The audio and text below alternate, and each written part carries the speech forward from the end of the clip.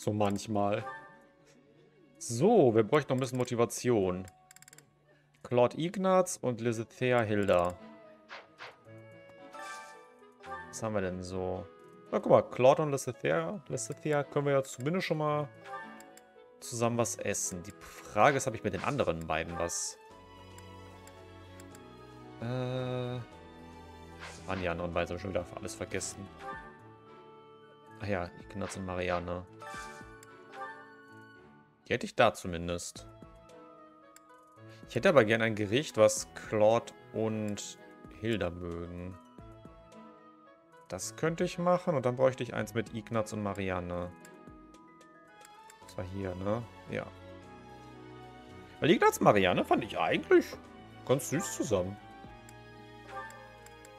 Oh wait, Marianne braucht es gar nicht, das ist her.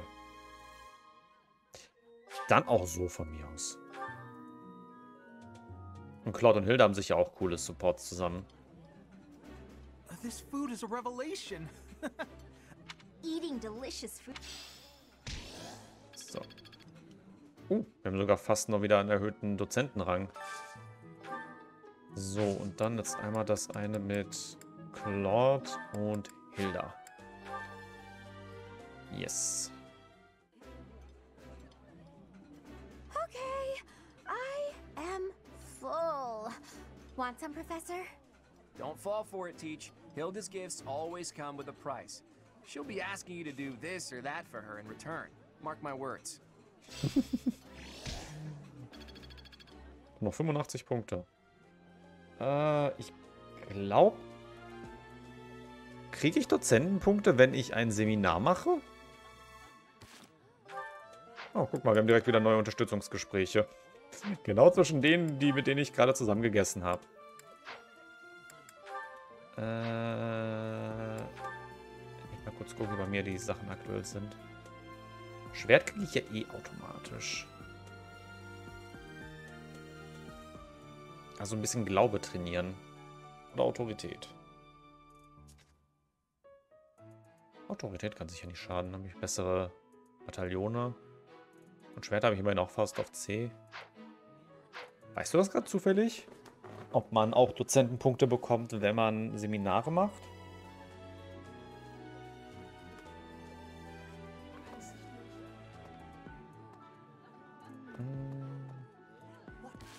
Wer kann mich nochmal in Schwert unterrichten? Manuela, ne? Manuela! Ich muss einmal zu dir.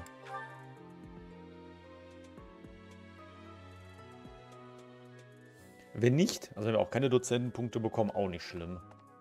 Können wir beim nächsten Erkunden dann das voll kriegen für den nächsten Rang. So, Fortbildung. Ah ja, guck mal, da kriegen wir auch Schwert auf C schon mal. Oder ich könnte meinen Glauben trainieren. Aber ich glaube, Schwert auf C finde ich jetzt gerade sogar ein bisschen cooler. Und dann die Technik tiefer Fall. Ne, kriegt keine Dozentenpunkte. Egal. So, neuer Support. Da steht potenziell einer an, da steht einer an. Jo. Aber Claude und Hilda. Huh? Are you actually reading, Hilda? I thought you hated studying. Oh, hush. It's just a letter from my brother. He sends them all the time. Your brother, huh? Isn't he known as a great general of the Alliance? A true beacon of... Don't even start. That's got nothing to do with me. Uh-oh, better not let your brother hear you say that. 'Twould break his fraternal heart. But all joking aside, it sounds like he really cares for you. You can say that again. He must be rather bored, too, now that the situation in Elmira has settled down. Ah, the Elmirans, the Eastern Menace, as they're often called. I did hear your brother had fought them a number of times. In fact, I hear he's even gone toe-to-toe with Nadir, the great Elmiran warrior. Nadir the Undefeated, was it? Just another grizzled old man as far as I'm concerned. But my father was ecstatic when he heard my brother had defeated him. He paraded my brother all over our territory. What a pain that must have been for our people. A pain?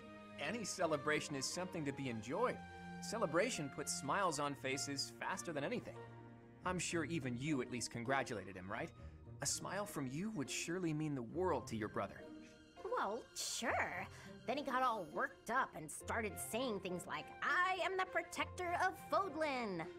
That's not far from the truth, you know? Why do you think the Almirans have been so quiet lately? They're wary of your brother. If House Goneril of the Border were a bunch of weaklings, the Almirans would have invaded Fodlan a long time ago. You talk about it as though you've spoken to the Almirans yourself. Well, I am heir to the leading house of the Alliance. I'm privy to all kinds of information, whether I like it or not. You act so nonchalant about your studies, but you know so much about politics and history. You're a hard guy to grasp, you know that, Claude? Oh, I disagree. I'd let you grasp me any day. My hand, my heart, even my neck. Okay. Von dir würde ich mich gerne jederzeit greifen lassen. Du kannst gerne meine Hand, mein Herz, sogar meinen Nacken ergreifen. Ist das irgendwie schon so eine Art Liebesgeständnis, Antrag? I don't know. But if you want to know all of my secrets, you'll have to bear yours as well. Hat sich schon so leicht angemacht, oder? So, Ignaz und Lysithea. Good morning, Lysithea. Out for a stroll, are we? It's lovely weather for it. I might go wander outside myself. I'm sure I can see some beautiful sights. Ignaz, hold still, will you? Sure. Your shoes are untied. It looks sloppy. Let me just fix it for you.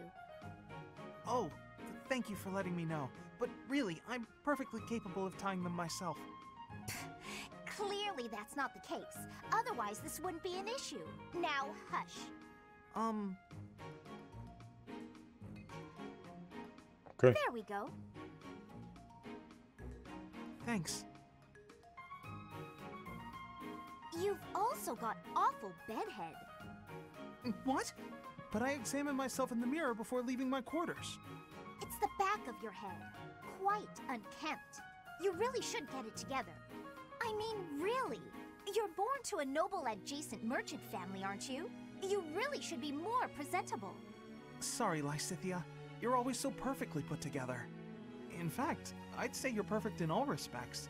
I don't think I've seen you fail at anything. Well, consider that if I make even the slightest misstep, everyone will treat me like a child. There's nothing I hate more than that. I see. Well, I think you're very mature. If anything, you may be overdoing it somewhat. I mean, people treat me like a child sometimes. But I like it, because it reminds me that other people care about me. You know? No matter how much we stretch, some things are always beyond us. I think it's fine to be vulnerable and ask for help sometimes.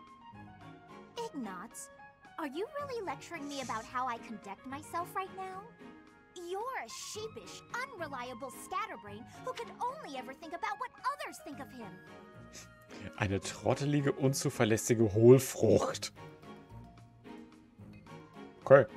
Perhaps you should worry about your own maturity before you start questioning mine. Although you certainly look the part of a baby, so maybe that's asking too much. Anyway, I've got things to do, so I'm gonna go now. Lysithea, wait. Hey! Out of my way! You're such a child, I swear. Sagt die Richtige. I was uncalled for. After all, I am older than she is. Ja, Lysithea kann auch anstrengend sein. Das stimmt. Okay. Die kommen... Oh, guck mal, sogar die letzten drei dann schon mal. Dann haben wir alle auf C-Rang in unserem Haus. Okay. Ich glaube, dann kann ich sonst auch nichts weiter machen.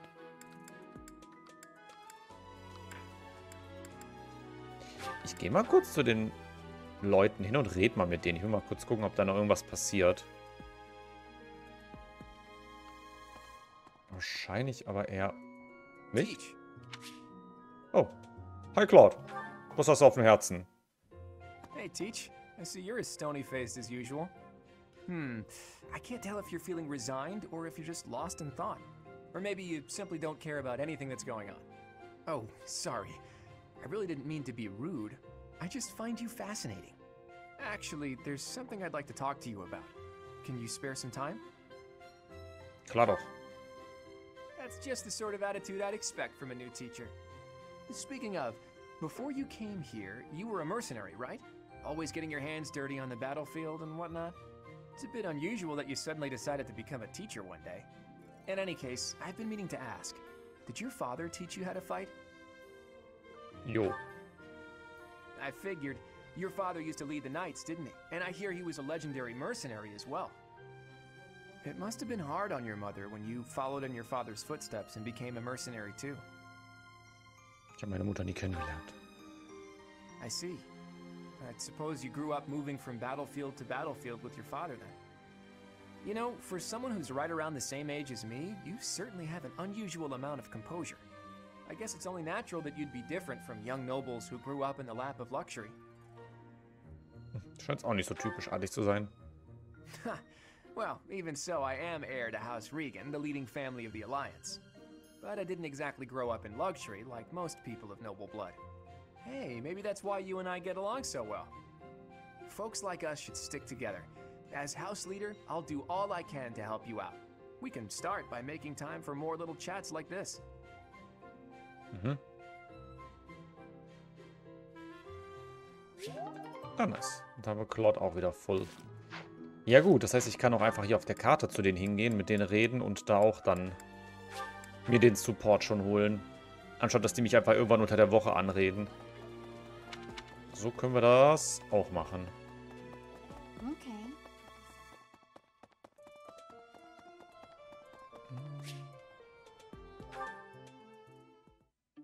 Honestly, what do they all take me for? I'm fine. Perfectly and completely fine. It's hardly different from daytime. I'm not scared. Ah! Ghost! Hang on. Professor? Is that you?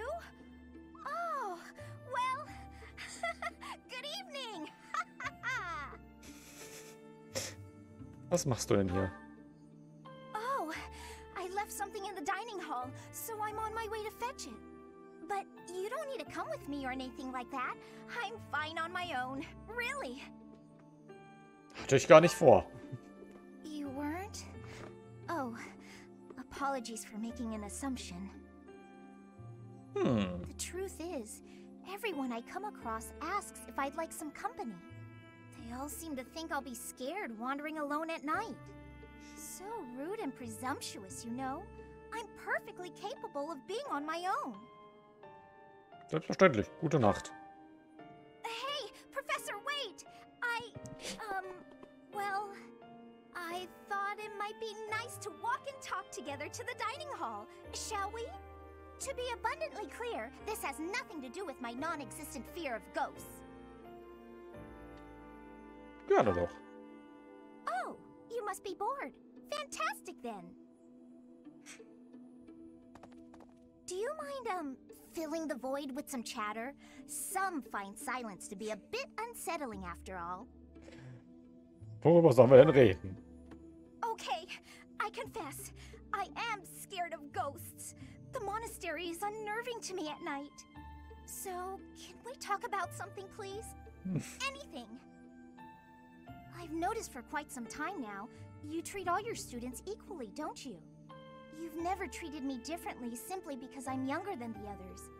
And I've always appreciated that. Du bist wirklich jünger? Isn't it rather obvious? I'm roughly 2 to 3 years younger than the rest of the class. Have you just not been paying close enough attention to those you teach? That's poor form for a professor. Oh, there! I found what I was looking for. Well, I'd better be on my way now. Good night!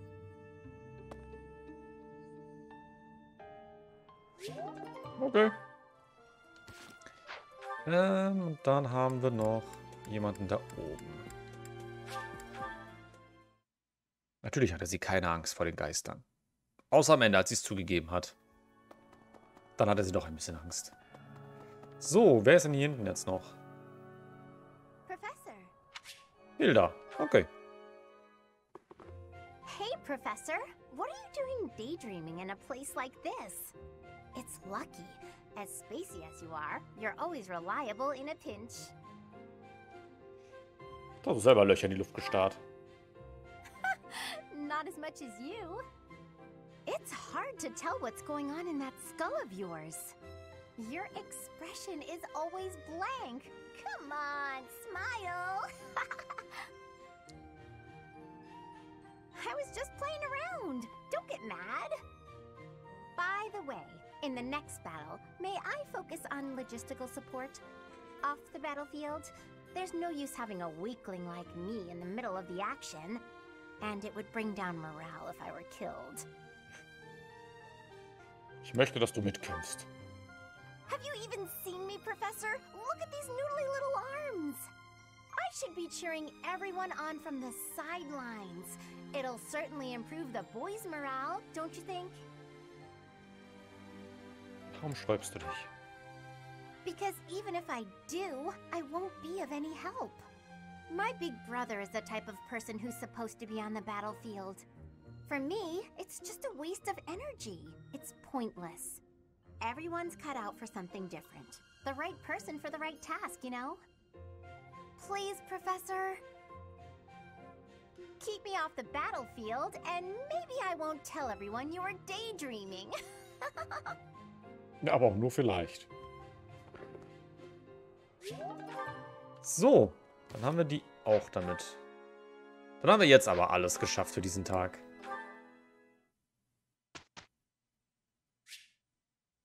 Ich will wieder selbst bestimmen.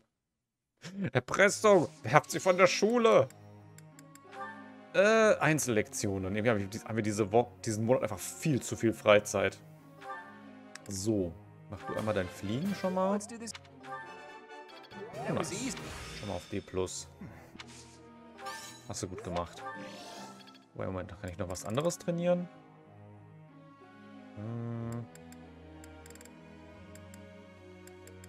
Da komm, nimm weiter fliegen. So. Wir können deine Lanze... Oh, du kriegst deine Lanze eh gleich noch auf Max, auf C. Das ist okay. Wie weit musst du dein Reit nochmal kriegen? Auf B mindestens. Das ist gar nicht mehr so weit weg. Das ist okay. Raphael, du brauchst deine Axt noch ein bisschen höher, ne? Aber deine Faust so. Deine Faust läuft eh ganz gut. Und dein Glaube. Dann machen wir deinen Glauben erstmal noch ein bisschen höher.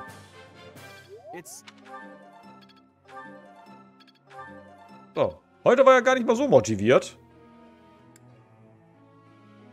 Mehr Mühe geben, hallo. Bei dir können wir auch den Glauben noch mal ein bisschen. Ne? Was haben wir sonst noch? Glaube ist auch schon sehr weit. Nee, deine Lanze müssen wir trainieren. Stimmt, da war ja was. Oh, nice. Schon mal auf E+.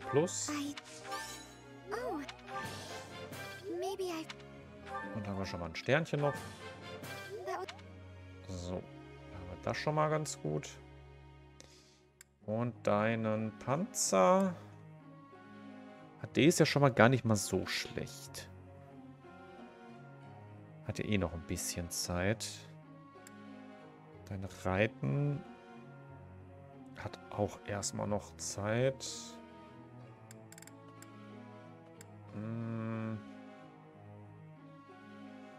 Ja.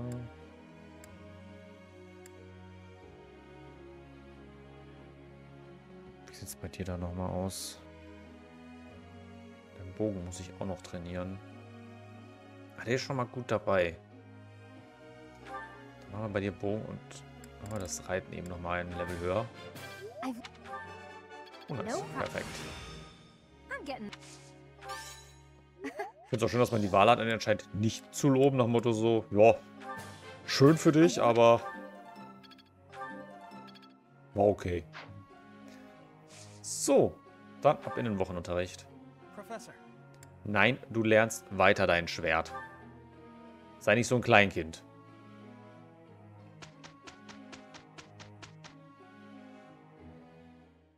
It's finished. Ja, heute mal nur gut. Das ist auch okay. So, Da haben wir schon mal die Lanze gestiegen. Noch ein bisschen davon, noch ein bisschen davon. I'm beginning to understand. Der Ritterschreck. I think I get it now. Und er hat Nosferatu gelernt. Aha. Und Seraphim. I think it's coming along. Und Glaube Level 3. Cool. So, jetzt habe ich wieder einen Tag frei. Was mache ich denn an dem Tag?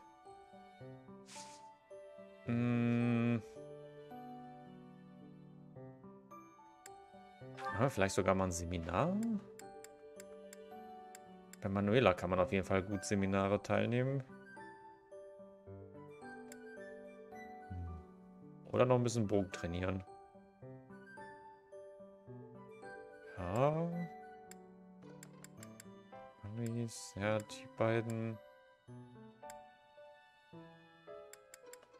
Ich glaube, Hahnemann könnte auf jeden Fall gar nicht mal so schlecht sein. Die kriegen ihren Bogen noch. Das ist ja, kriegt ihre... Oder die lernen noch ein bisschen was. Jetzt ist die Frage. Ich glaube, letztes Mal haben wir Manuela gemacht. Ahnung. Das Schwert bringt nur Ignaz was. Der Glaube den anderen dreien. Ja, komm, machen wir Manuela nochmal. Jo.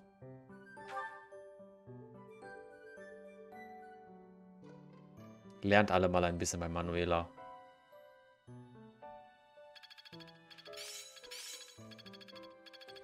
Guess I'm still growing. Yay, Schwert Level I think 1. I've got the hang of it. I think it's coming along. Okay. Sag mal, du brauchst dein Schwert überhaupt später? Nee, du brauchst die Lanze ändern. Du brauchst dein Schwert eigentlich auch nicht, aber zumindest den Glauben kann man da. Aber er hat zumindest Schwert C und ich habe auch nochmal. Okay.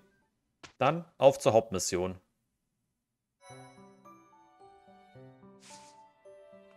So. Brauche ich noch irgendwas? Oder waren wir inventarmäßig noch gut dabei? Gib mir mal ein Heilmittel. Konnte man Heilmittel nicht verbinden?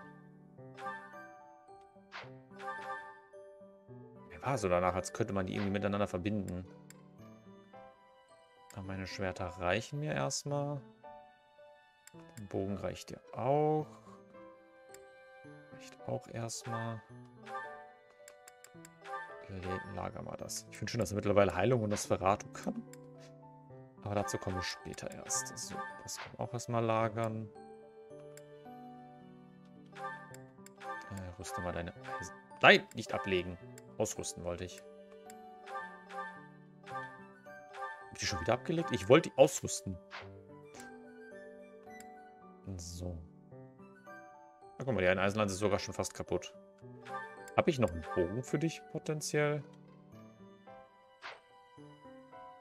In früheren Teilen ging das, keine Ahnung, ob es jetzt auch noch geht. Weiß ich auch nicht mehr.